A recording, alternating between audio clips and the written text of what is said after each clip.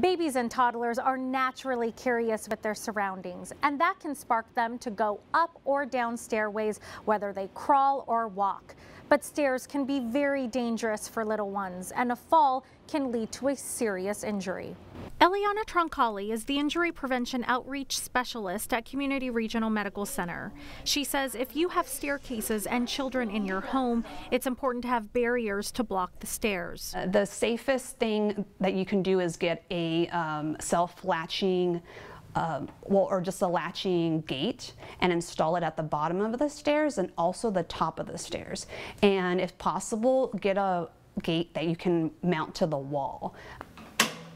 Eliana says they see many cases of falls in the emergency department. Falls in general are the leading cause of injury that we see in our emergency room.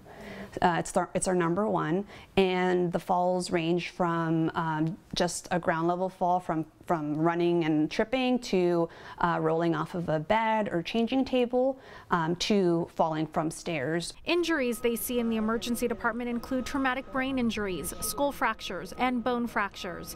Eliana recommends parents and guardians always keep an eye on their children, even if there are gates.